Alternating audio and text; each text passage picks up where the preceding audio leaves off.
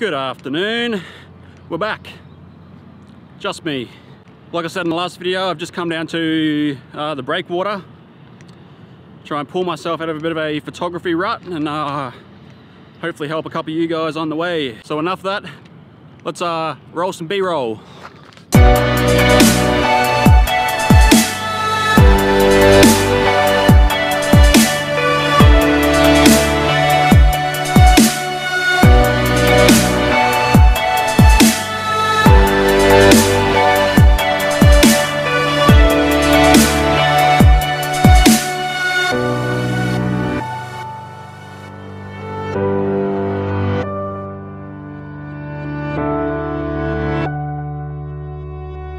So if you're like me and you have those days where you're in like a complete, I guess, creative rut, especially in regards to photography, you know, the days where like, you just could not be going out and doing anything because you just have no motivation or inspiration. But look, I'm not here to, I guess, fix that and give some magic solution, but I think all I can do is share, I think, how I tend to try and break myself out of those.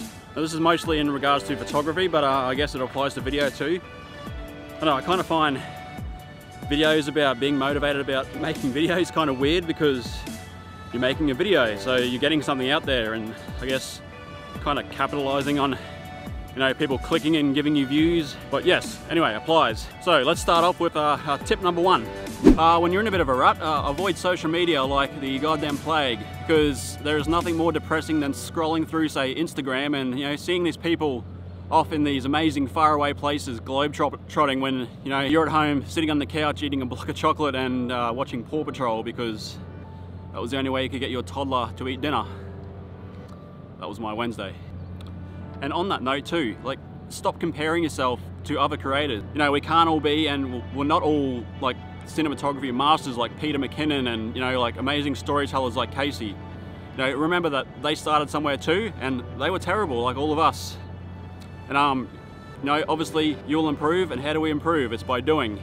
So get out and film and just hit record. Number two, and it's something I used to avoid all the time, is visit those touristy locations. You know, you're always told like stay away from the main tourist spots and, you know, go somewhere near it and try and get a different perspective. But remember that they're tourist spots for a reason. They're there because, you know, it's an interesting place, usually with an interesting view. You know, I know that they're usually like filled with three types of people. Like, you know, you have your family's there and they're, you know, doing those terrible top-down photos, trying to get all their kids in the shot. Now you've got your tourists, and they're usually old people. You know, the ones with their belts of many photography things, and they're there doing these ones, you know, trying to work out their settings. And then the last ones, you know, the girls there, all the guys who are, you know, constantly telling their friends they're not, you know, getting their selfies so they can chuck a sweet Instagram filter on top. But visit those spots and try and make a challenge out of it. But, you know, use those spots, you know, instead of taking the normal touristy shots, try and get a unique perspective of that view, like in that particular spot, like Castle Hill. I used to avoid that place at all times because, you know, when you look at this place here, it's one of the main tourist locations. It's got a perfect 360-degree view of the city and surrounds. And like, you know, a lot of the shots you see up there, it's pretty uninspired, but I've started going back up there and having a bit of a play and challenging myself to get a unique perspective of the same views that people are normally getting. And it's sort of, I guess, paid off well, like on my Instagram site anyway. Number three, and I used to do this all the time too.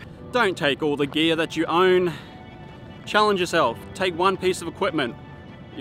If you have a camera, take one lens. Just see what you can come up with. Like, for example, right now I've come down to the breakwater. If I wasn't filming this, I'd only have my drone. You'll find that when you take one piece of equipment, you can connect a little bit better. You're not always, you know, screwing about in your bag, swapping lenses and missing shots. And if you take your drone and you only have that, well, you're only focusing on your drone in the air, which you probably should be anyway, but we're all sometimes a bit naughty. So don't overdo the gear, just take one thing. All right, number four, another good one. Learn a new editing trick. I don't know how many times I've done that. I've just jumped on the YouTube and found a couple tutorials, and you'll find most of the time you can just do it at home in your room. Like a simple one that anyone can do, like a double exposure. You know, merging two images into one. always create something cool and a little bit unique. I'll flash up one that I done a little while ago right now. And that was just down at the beach. Just used my sunglasses and got a left and right shot of the beach in the glasses. And people freaking loved it. And that one's so easy. Like, I done that pretty much all in Snapseed. You know, free app, easy to use. And there's even like millions of bloody tutorials out there on the internet of how to use Snapseed. Because, you know, not everyone has Photoshop or wants to go into the world of hell that is Photoshop. And that one's completely free. Occasionally I'll think back to it, like, I think the most fun I had doing photography was when I was learning sort of new things.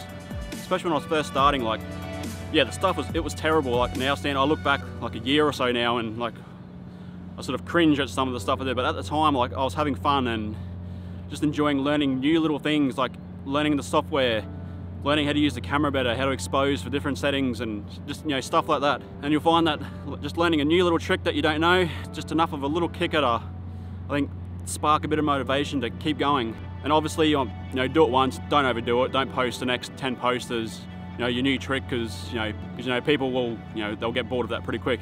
But number 4, learn a new trick. You know, number 5, have fun with it. I sort of covered this off in that video I did last week when I went down to the river and I was just playing with the Mavic Air, just doing the quick shot. Now, like I said in that video, like, you constantly after a while you just find yourself out just looking through a screen and, you know, you don't really care what you're doing, I guess, or care what you're looking at. You just want to get a great shot for, I guess, your social media post or, you know, your own portfolio or whatever. But take some time every now and then just to have fun with your gear, reconnect with it. That's what I've come down here for. Just down here simply for a play with this. Great spot to fly, nice and open, calm day. And I'm just gonna put him up in the air and just see what happens. I have no shots in mind planned, just have a play. You know, like I was saying before, like, the most fun I've had with photography was when I was first starting out and learning and, you know, playing with new toys. Like, you know, a drone just felt like a new thing to me. It was amazing. I'm flying a drone, like, you know, something that you would have dreamed of having when you were a kid. Then after a while, like, you know, I sort of see this as like more of a, I guess, a tool now and not really a toy. And I honestly don't find it that fun to fly. Like, it's kind of boring, and it's nice just to come somewhere and just have a play and tinker around, you know, chuck it in sport mode and throw it through the air and see how fast you can get up in the breeze. Just treat it as a toy every now and then. Even though it's not, it's very expensive. No, it's like having a fast car. Like, every now and then you like to, you know, drop it back to second and see how fast you can go the speed limit. That was it, tip number 5. You know, and that's pretty much it. That's just some of the thought processes that I go through when, you know, I'm in a bit of a rut and I can't think of anything to, I guess, motivate me to get off my ass and go out and create something. So I'm going to use some of those techniques right now and put this fella in the air. I'm going to walk up a little bit further and launch because a ship is parked just off the end of the breakwater. So I'm going to go have a bit of a sticky beak. Should be fun. All right, see you after we fly.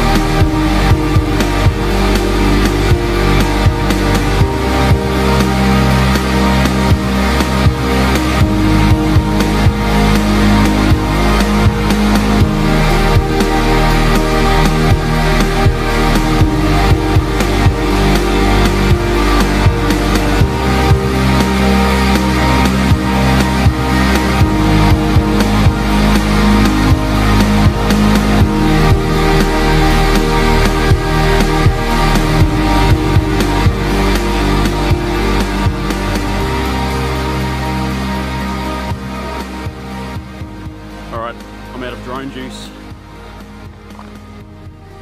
There's 2 guys pushing a wheelbarrow with all their fishing gear. Brilliant. All right, well, that's it for this one. Hope you got something out of that, because I did. A bunch of cool shots for the old social medias. You simply just have to do the first part yourself and go outside, hit record, hit the shutter button, see what happens. I got lucky today. I had a ship leaving port, so I'm glad it came out, because those 5 tips that I just went over kind of worked for me. So there you go. All right guys, until the next one, have a great weekend. See you later.